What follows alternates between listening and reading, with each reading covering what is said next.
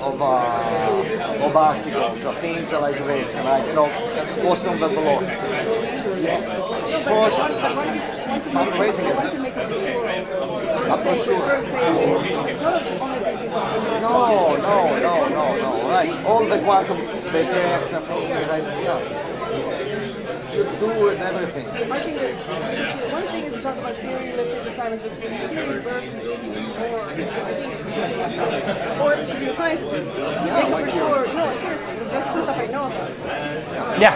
Well, you're gonna if you keep coming, you're gonna learn more. But yes, I think this is our 50th year, and so I think part of the 50th year. About you, this part I know. Oh, the 50th. You know that. Oh, perfect. Yes. All right. I think we're gonna go ahead and let's go ahead and. You want to sit down? So I think I'm all. I'm already on. Yeah, I'm on. I think he was turning you down a moment. Okay.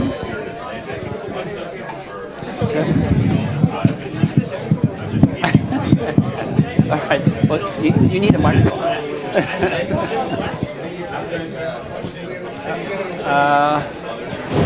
Okay. Have your attention. All right. Yes. I'd like to thank the Theories Lunch community and the Simons Institute for letting us take over their lunch. This is a special event that nobody else can do.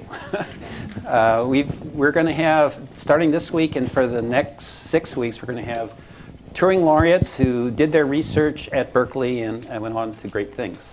And I thought it'd be fun, not only for the lectures this afternoon, but to kind of get to know them. And so I think the model is, we'll see how this works. This is the first time. But I'm going to ask some questions to both Shafi and Silvio. And then after a while, we'll open it up, or I'll repeat the questions so the people recording can do it. So I'm going to start with Shafi because she gave the talk last week. So you were born in New York City. I was. And so you're a Native American. and then your family moved to Israel. Why? So it's actually the other way around. So my parents are Israelis. So actually, my father came to Israel after the war, after World War II, which in Israel we call the war. And my mother's an Israeli native. And I was actually born in New York because they happened to be here for a few years. But I was an Israeli. Really, I grew up in Israel. So coming, going to Israel was a natural thing. That's where home was. And coming back here was the kind of going elsewhere. And so you went to high school in Israel. Were anything special? Were you on do sports or the chess team or math Olympiad or anything like that? You know, this whole idea of teams, it's I must say it's very American, but maybe in Israel they do that now too. But when I was growing up, there was no chess team or sports for that matter. In fact, sports, really the main thing I remember about sports is that when we had to run around the school, I would cut through. All of us did. So we would find creative ways to do less. Shortest distance. Exactly, exactly. No, I mean, you know, I was good at certain things. You were good at math? I was good at math. I was good at physics, and I was actually good at literature. I wanted to be a writer. You wanted to be a writer? I wanted to be a writer. I wanted to write. So when you were young, they'd ask you what you want to do, and you wanted to write? I wanted to write novels, yeah. But you know, the Israelis of that period, and I think it's still true, are very pragmatic people. So writing, that's very nice. You can do it as a hobby. But really, you know, if you are... You want to be a doctor. If you can, I don't know what doctor, scientist, engineer, something pragmatic, something you can chew? That's not an English expression, but something you can eat.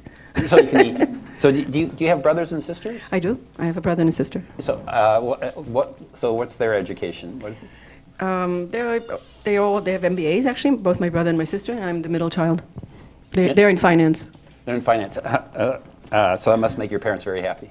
I don't know what their state is right now because they're not alive anymore, but it did make them very happy. So how about your parents' education? Did they? So again, you know, the war is kind of determining factor there. So my father was studying law, but then the war broke out, so he never really finished. But he was, you know, very educated, very sort of grandiose, but he didn't have formal education. My mother actually, she went to school of agriculture, then she got married, and she didn't actually finish. Okay, let me ask Silvio. So you were born in Palermo. Confirmed. You're Sicilian. Yes. And so how about you in high school? Were there any special indicators of your brilliant future, you know? Let's put it this way. If anything, maybe I was a late bloomer. So I went to a classical high school, and I remember, I come from a family of jurists. I'm the one who got away. And so, you know, I started with this classical high school, you know, Greek philosophy, history, Latin, whatever, arts, etc. And, but in between all this, there was, you know, some math, very little, but there was a Euclidean geometry, most probably because it was Greek, okay? But that was enough to hook me in.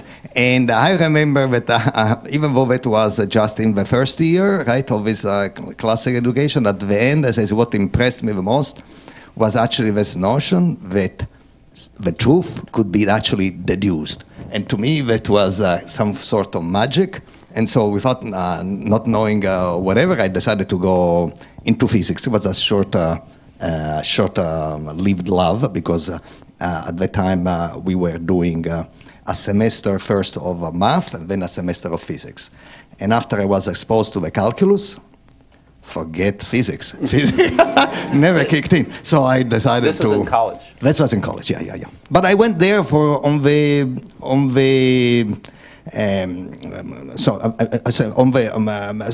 push of this, you know, 15, I was 15 when I was exposed to Euclidean geometry, and then math disappeared from the curriculum. And I somehow re-emerged with a college that decided to do math. So then, and Shafi, you went to America, you went to CMU for a year. I did. Was that a hard decision? No, everything somehow in my life is always kind of serendipitous. My brother went there to get an MBA, and I had time sort of after I finished high school. I had some like a year and a half or something, and which were in schedule. So I went to visit him, and he had these math professors, and he said his sister came. His sister is here. She wants to take some classes, and they asked him, "Is she good in math?" And he said, "Yeah, she's pretty good." I said, "Okay, why didn't she enroll?" So I never did any SATs, no applications, and that's it. That's how I went to be in a CMU applied math. And then I went into computer science. And then, so you applied for graduate school. Where did you get in? I got in at CMU and at Berkeley. How did you? I got rejected everywhere else. Rejected everywhere else. To our great fortune. So how did you decide to come to Berkeley? It's true. To my great fortune. How did I decide to go to Berkeley? So I don't know if you know this story, but I actually told at CMU that I was coming, but in my tradition, I never told any Berkeley that I wasn't coming. And I had an internship at RAND in Santa Monica. And one day, me and a friend of mine from CMU, who also had an internship there, we decided to drive up to San Francisco. And we drove it, and we came into Berkeley, and I remember this glorious blue skies in the green hills in the background. We see the Campanile, and it was like, wow. It was like falling in love. And it was like, and then I let Berkeley know that I was going to come to Berkeley. It's true. And I told Carnegie Mellon that I'm not coming. How about you, Silvio? Did you get into multiple graduate schools, or? Well, let's say I was never much of a bureaucrat. I don't know how these things are done. So I applied to only one school. I still remember that he's not much of a bureaucrat. And so I applied only to Berkeley. My good fortune was that I was accepted, and I came. Yeah. So, and why did Berkeley call to you? Why was that the one school you applied to? Well, you know, you must know that you have an aura, right? And at that time, the aura was the wind came from physics, and there was, you know, the Berkeley School of Physics and things that everybody knew, and the Campanile was already iconographic thing, you know. It was really. So we had an Italian. We had yes, and so I think that was I was told that about Manuel Blum was teaching there, and I really felt it was a great idea to apply. What the hell I know that, you know, I should have, you know, applied to many places, right? And you know, luck is a part of our business. Yeah. So Shafi, when you came here, you didn't know what you were going to study, right? You were open. Yeah, I had no idea. No, in fact, I think that I thought I was going to do AI. at the time. Like when I came, 80% of everybody who applies. That's today. I don't think that was the case then. I mean, I came from Carnegie Mellon. You know, I took a course with Raj Reddy. I remember that course. You know, it was this idea. I did this project that generated poetry or something of that sort. So that's what I thought I would do. And so I came here, and then I started taking classes, and I did actually a master's, not in theory, with David. I might have been her first boss. I employed her as a first-year student, as I recall. Right. But apparently my research wasn't very important, so... Actually, it was important and interesting, too. But then I met all the theory students, and they were so much fun. And, and then I started talking to Manuel, and I started working with Manuel. And that was your first, in your second year? That was my second year. Second year. Yeah. Do you remember meeting Shafi? Absolutely. You want the full story? I'll tell you the full story. So, sure. So at that point, you know, I started studying, scouting around what Berkeley was about, and I took, you know, a course in graph algorithm from Shimon Even at a summer school somewhere, and so I knew about Dick Karp, and so and Dick was going to teach a course on algorithms. And so, my English was extremely poor at the time. Right? You can imagine. You can back forward, right, and see what it was. I couldn't understand anything. So I decided to say, where do I sit in the class? You know, in first row, heaven forbid, they can ask a question. I knew nothing about, you know, theoretical computer science. I was doing only something, maybe some logic and some calculus. So that's all I had.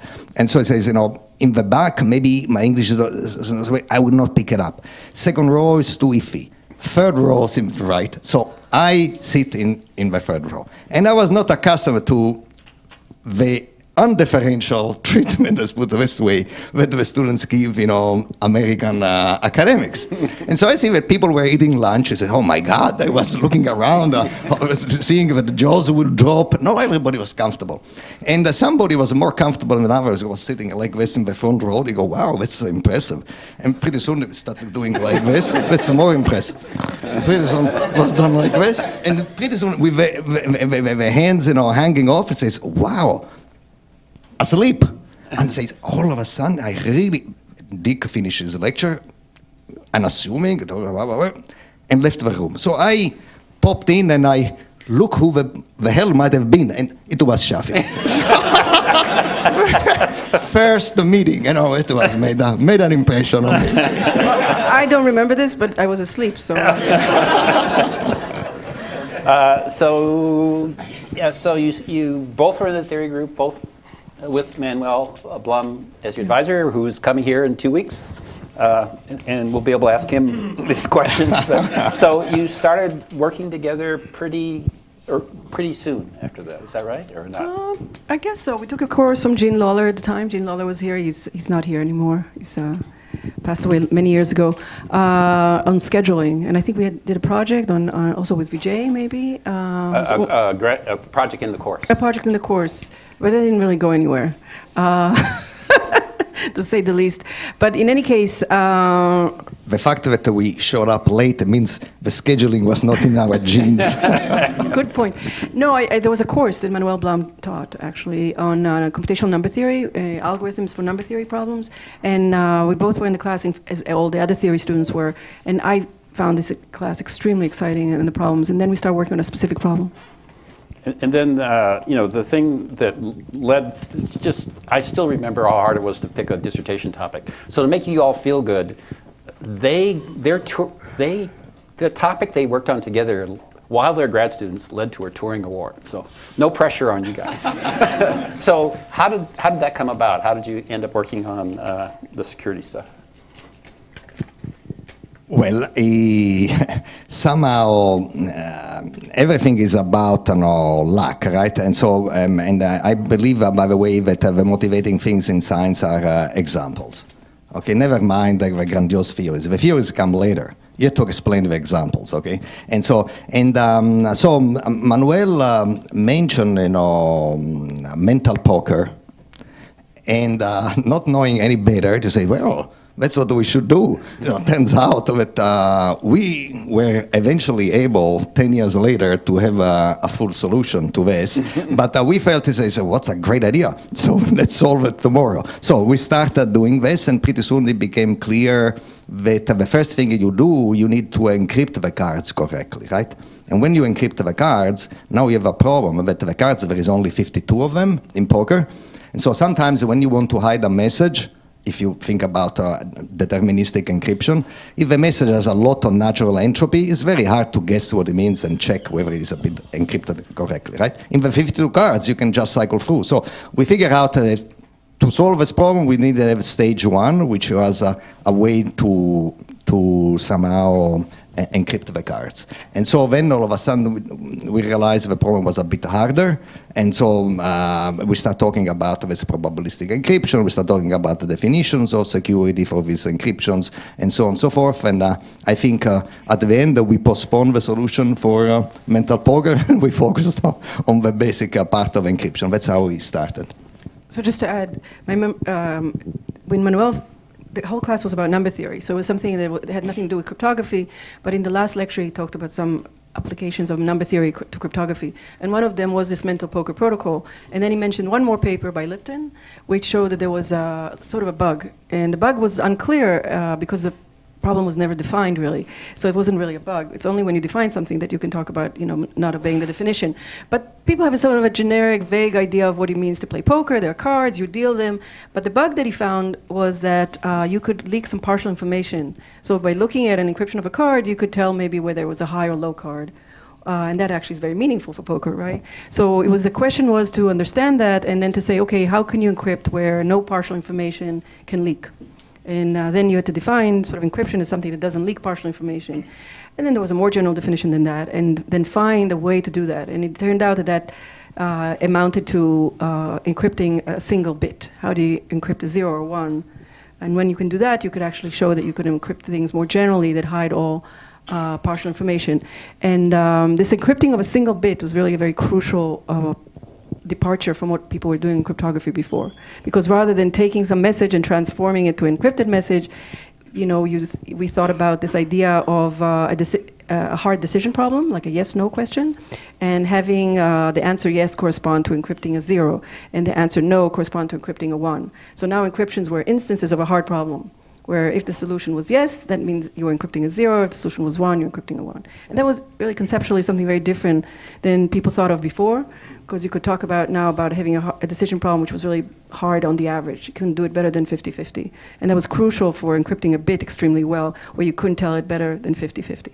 And from there on, it went on. But as Silvio said, the paper name that appeared was how to probabilistic encryption and how to play mental poker. Which seems like, it's like saying something like world peace. No, I don't know, I'm exaggerating. But, no bullying or something in high school. So it doesn't seem to be on the same level. But to us, it started from the second rather than the first. Well, just to insist on this theme, so we took this computational number theory class, right? So we had to explain primes, definition, the prime number theorem, blah, blah, blah, blah. How many computational number problems you think you can fit in a class? Any idea? 7, 9, okay.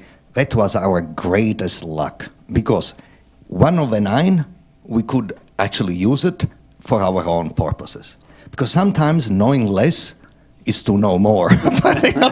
And so, because otherwise, if you pick the typical encyclopedia or number theory, there is so many things. Heaven knows before even you hit something which has the characteristics that you want. But, sometimes, to know very little is actually very good. Can I just say one thing? I know that with all the fact that we talk about serendipity and luck, it's not just luck and serendipity. So one other issue here is that somebody's presenting a solution. Let's say it was my mental poker. Maybe it's not such an interesting problem, or it is an interesting problem, but not a fundamental problem. But I think the idea is not to really take what people present to you on faith value. So there's a solution. Okay, then now next, solve another problem. If you understand it, often you could see that it doesn't actually fulfill all the requirements. So there are some other, you really fully understand it. What are they delivering? What are they not delivering? Sometimes if you're at the end of the chain, they are delivering the full solution, and you like the definition. It's all-encompassing. But it's rarely the case when a paper just comes out, especially when an area starts. So I think that's very important to know. I know there's a lot of new areas on the horizon these days.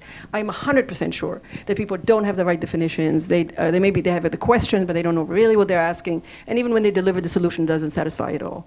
And if you really truly believe that, but you think somebody has an interesting idea, I would sort of dig and try to understand it and go from there. Because it gives you a starting point, but it's rarely the ending point.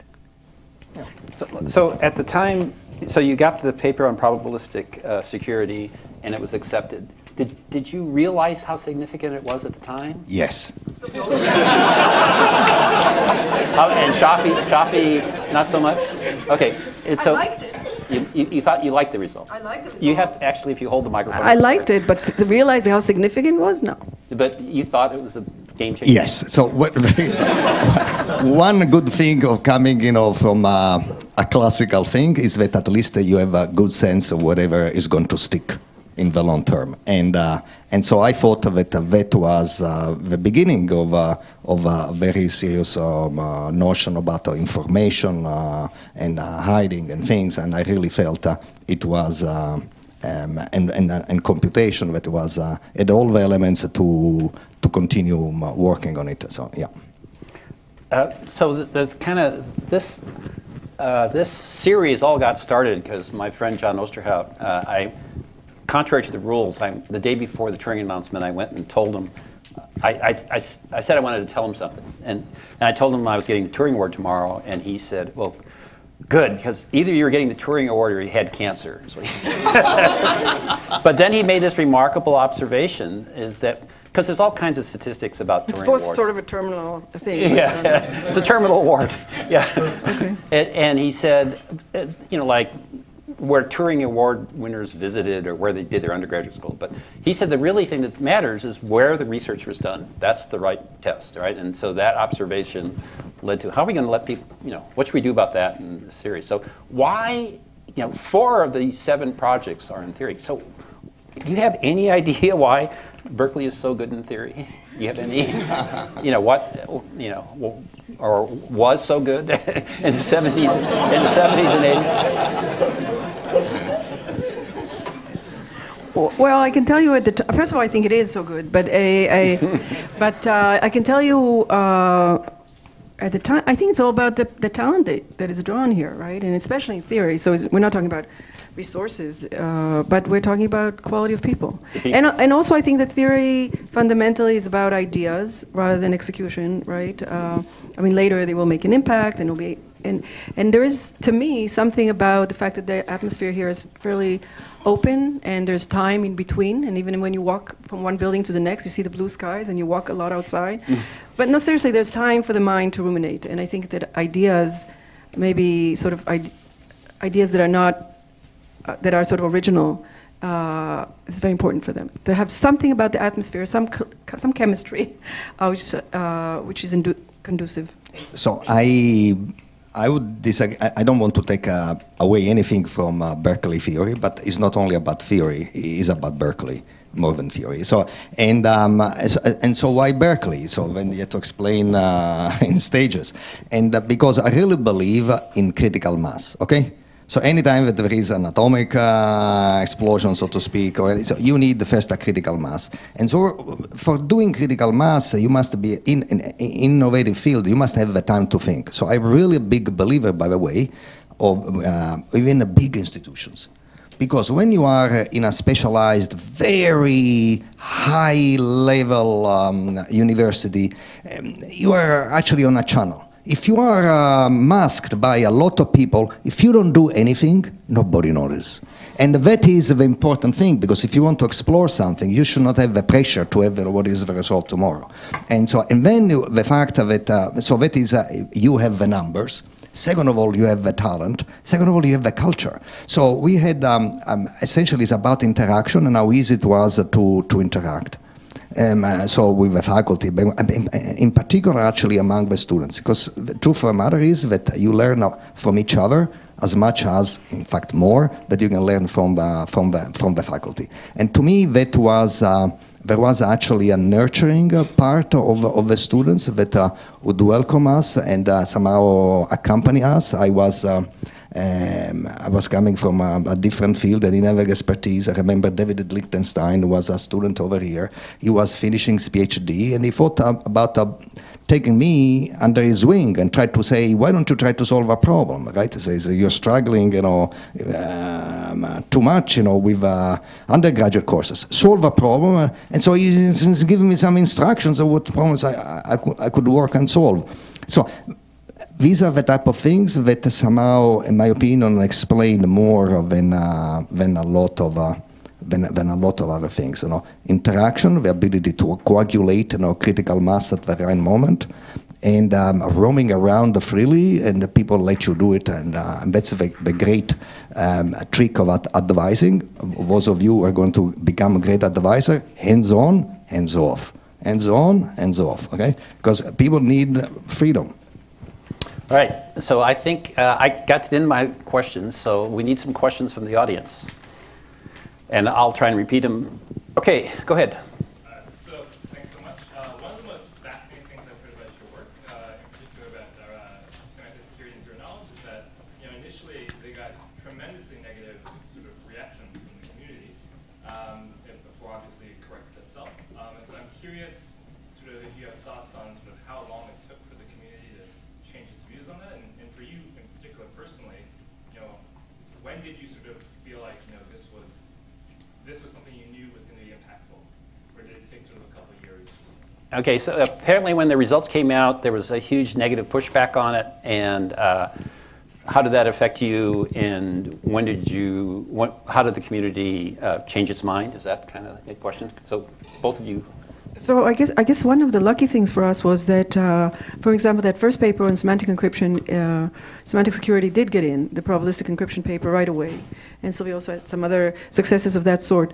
So the paper that really did not get accepted was this paper on zero knowledge, which actually has gotten a lot more publicity than the ones that did eventually. So I think the fact that we did have these original successes gave us the confidence that we know it's good, we know it's going to get in, and we know get in the sense people are going to understand it. It's just time to get a better and better solution, a cleaner definition, a better exposition. I do see, and Silvio may think differently, but I do see these days, I've had lots and lots of graduate students, and I do know that in the beginning, if you have a lot of failures in the beginning, it's extremely discouraging, for people who are humongously talented, even if they succeed later, that original sequence of failures, it's not good. Often I've seen people decide that they're going to leave academia because this is just too unpleasant and too hard, even if they succeeded eventually. And I actually think it's something that this community should pay attention to. I know you can't go to a conference and say, these are early papers of students, don't discourage them. I understand you can't do it that simply, but there has to be some other mechanism because it's unfortunate. But to get rejected and get through it, you have to have some resilience. And why would you believe that it's going to be okay? Well, I think some conference, I don't know the theory community, but I've gotten to know the machine learning community, and they have poster sessions. You get like 4 different levels of acceptance, and the bottommost one is you get to do a poster, right? A short poster, I think. And so they're able to get more people involved. But that might be an example of ways to involve things. How about the controversy and acceptance? So controversy is always a good sign. If there is not enough controversy, how impactful can you be, and how much paradigm shifting can it be? So I think you should expect some controversy. However, you should stick to your guns. And if you think the work is good, then it is good. And let me tell you, so Dave and Shafi and I are in this business, like the rest of the faculty here, because we are close to the young people. And, right? So what is good about the good people? They have the best nose that there is. So I think is that if you believe it, most probably you're right. and is actually the other generation don't get it. Okay, so just believe in yourself. That is somehow. And besides, whatever doesn't kill you makes you stronger. So I mean, rejection never killed anybody. So then don't take it too seriously and persevere. And by the way, we however did a few strategic things. So we decided that perhaps to give talks would have been a good idea. So we spend a lot of time. So you, as grad students, you decided to go around and give talks? Yes, and to give talks, and say, I just happened to be by. So I happen to be driving by. Driving by, and I give talks and tell, because people, when they can interact with you and hear the idea and the raw thing, and then you have to be receptive. What did they didn't understand? How can I change it to make it more understandable? So there are other things that you could do. But by the way, so a vibrant scientific community needs a good structure of conferences, because at the end of the community, the glue to keep a scientific community together are really the right conferences. And I believe that this ITCS, you may not know it, but Innovation in Theoretical Computer Science was actually invented to allow room for papers that otherwise would not get in, that were actually novel and whimsical. And so if you don't have the equivalent in your own field, introduce such conferences, because we need this type of contribution. Yeah. Great. We do a few more questions.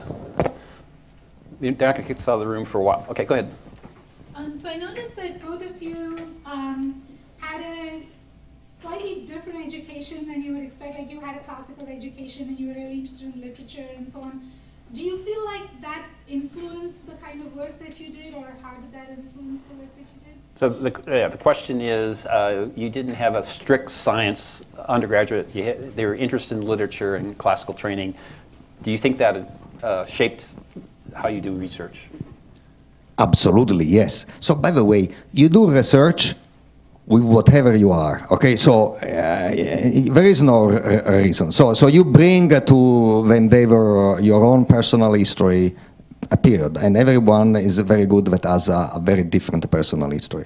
So I really believe that there are different ways of doing research, and my preference is this for that magmatic stage when things are not fixed, when the problem is really ill-defined, when there is lava not taking any shape yet, right? And so before science there was philosophy, because people always asked questions, but they didn't have the tools to ask them. But they have a mental framework in which to put these tools. And I was exposed to a lot of these mental framework and where you put things. And tell you the truth, I happen to run with it, because very often, to try to contribute to some mental framework in which we could put these results and start talking about a theory rather than a theorem.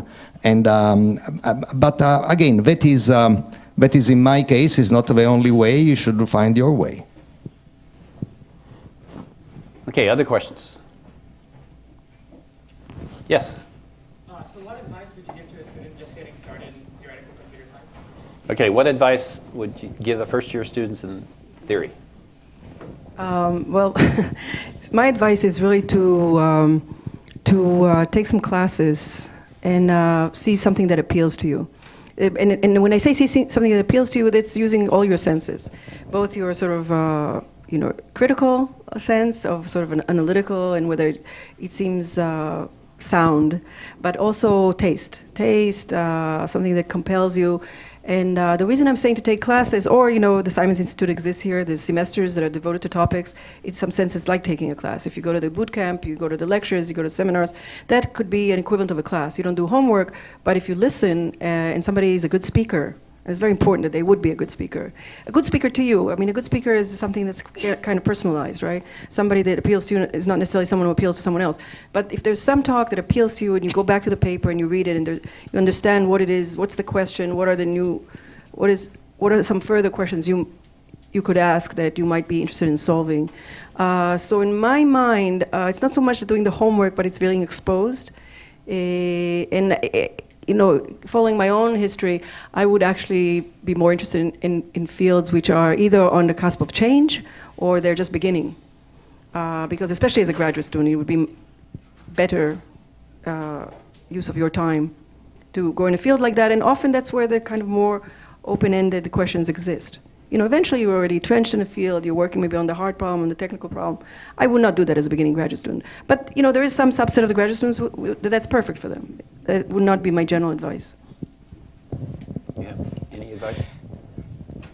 I'm afraid that I'm to agree with... She has have to agree with Shafi. All right. 2 more questions. More questions. Yeah. So they say that the more you know, the less you think you know. And I was wondering if you had any experiences where you felt like the research field was so vast and so big compared to what you knew at that time. And I guess for me, I've experienced times where I feel like I'm just kind of groping around in the dark and not sure where to go. And I was wondering if you guys have any advice on, or as well as personal experiences on how you like were able to overcome that period of uncertainty. So maybe the question is, when you getting started, the field can seem so vast that you don't know how to navigate. And did you ever feel that way? And do you have any advice? Well, first of all, welcome to the game. So the notion of feeling lost is natural. So there is nothing wrong about you if you don't feel lost, okay? So that is part of the thing. And I've always, you know, there is not a universal advice right here. I already told you that I prefer something with unstructured. People may feel that is easier because there are fewer things to know. It is also true, it says, which direction do I go? Right? So it cuts both ways. To me, when things become so complicated, I change fields. And so somehow, whenever I cannot even read the paper in whatever I was working just a few years ago, I think that I should move on. So, but I think, you know, never mind what your study is. I think is that, first of all, internalize that feeling lost is really step 1 of getting somewhere. Okay. Yeah, I have to agree with Silvio. There's some, I have a friend at Weizmann that has a whole TED talk about this, and he describes it as being in the cloud. And, you know, these periods of finding his research, his PhD thesis, then his original results as an assistant professor, is having a long period of having the flu. Really long, the flu. It's like, it's incredibly depressing and lost, and, you know, you don't understand things. And then somehow you know, you actually get an understanding, you maybe prove a result if you're talking about theory of computing, you have an idea, and all of a sudden, you know, or being in a cloud, you know, sun comes out. So this is a natural phase. I almost think you can't do it without it. So if you haven't had that period, actually something might be wrong. So that's my feeling. But another thing about having a vast, there's so much to know and you don't know it, I don't believe it. The truth is, I don't believe it. I think that, you know, when you have really great speakers who really understand what they've done and they understand the field and they tell you something novel, I don't ever believe it that you need tons and tons and tons of background to understand what's important, what the results are. I almost feel, I mean, I ask forgiveness for those who disagree with me, but I almost feel that mathematicians have, you know, they introduce all this structure and all this notation and all these words. For some reason, is unclear to me, because at the end, okay, there's something there that can be explained without all that. That's always been my feeling. And it might be because of my lack of ability, but I suspect that's not the case. So it's just, you know, it's the importance of great teachers, right? People who absolutely. Can, you know. Absolutely. So you want to be at a place that has great researchers. Absolutely. And people who can teach. And I think that Manuel Blum, for example, was our advisor and also Umesh's. I think he was a great teacher yeah. in his own unique way. I mean, you look at the kind of notes that he wrote to himself, it's like you can't understand where the page begins and ends. So it wasn't necessarily organized, but he was a great communicator. Yeah, because I retired 2 years ago, I had time to reflect, and there's a picture of 5 people who won the Distinguished Teaching Award on this campus. And the 5 people are Randy Katz, John Osterhout, me, Dick Karp, and Manuel Blum. So 3 of them won Turing Awards. All of them are in the National Academy of Engineering, all of them very successful. So kind of this idea that people who are great researchers can't teach, I think it's because students, when they get a terrible teacher, they think they must be great at research. But because what else are they doing here? I think that they're correlated, right? And apparently they're also great interviewers. Yeah. Okay. All right. I think with that we're going to declare victory, and we'll do this again for the next 6 weeks. But thanks very much for flying all the way out here and coming.